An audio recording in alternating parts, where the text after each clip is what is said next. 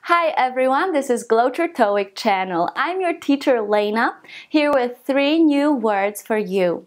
The first word is beforehand, before a particular time or event.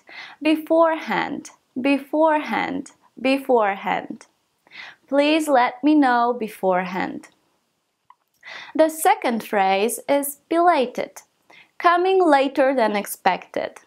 Belated, belated, belated. Belated happy birthday. The third word is belongings, meaning the things that you own. Belongings, belongings, belongings.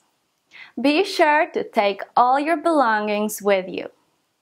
Thanks for watching, and I will see you next time.